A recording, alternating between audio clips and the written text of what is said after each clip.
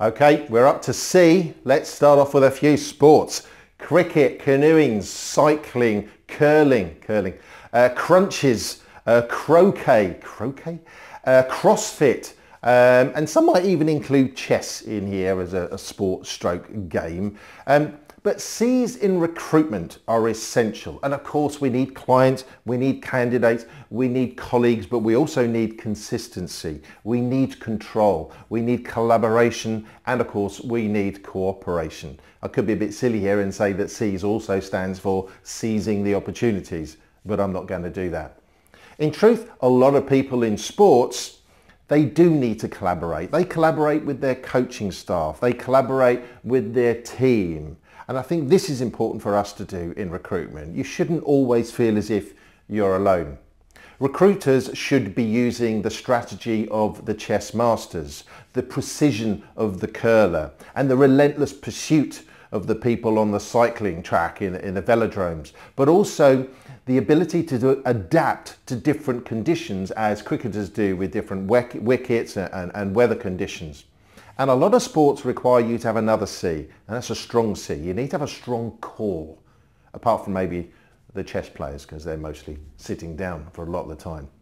Having core strength provides you with stability. It helps you to control. It helps you control your movement, helps to control the process. And yes, despite what some people say, in recruitment, we do need to try and control the candidates and the client, the process and the diaries. But the trick here is for them not to feel as if they're being controlled. And this is where you need to be canny. Now, canny is about being shrewd. It's about showing good judgment when it comes to business matters. And in order to show good judgment, you need to have clarity. There will be times that you will get bowled out for a duck, or you might fall off your bike, or you might lose your paddle. But successful people, in fact, some successful people, they become coaches, they become managers. And why? Because they have credentials, they have credibility, they have what it takes to be successful, or at least they know what it takes to be successful.